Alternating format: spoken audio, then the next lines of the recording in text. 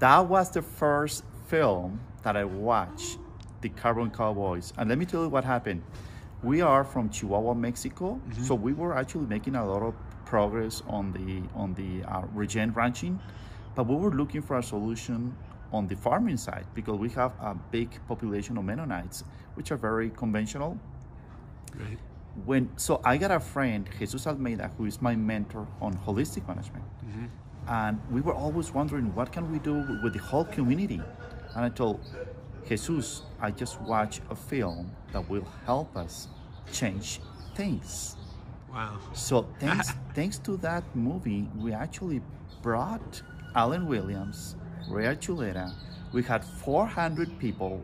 For the first time in Chihuahua, we have not only 200 ranchers, but 200 Mennonite farmers. Wow.